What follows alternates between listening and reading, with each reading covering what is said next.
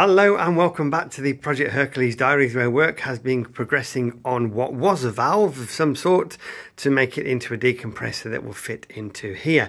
And it's very slow going because just behind me on the South Bend lathe you can see we've got quite a nice finish, and we've got a lot of the valve material taken away and the right diameter and the 45-degree chamfer, but it's been a real pig of a job driving the valve with this pin here in the original hole. There were two holes either side of the valve.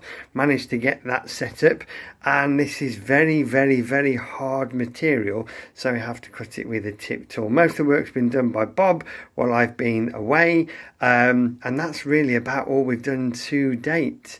In the garage next door we've done a bit of messing around to finally line up the gearbox and the engine.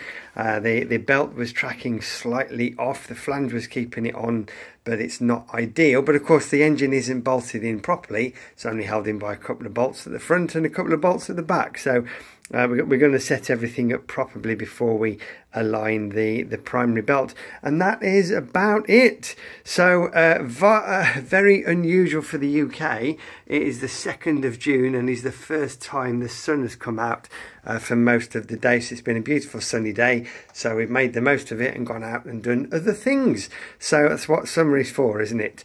Right, that's it for today. As usual, thank you for watching. More updates will follow.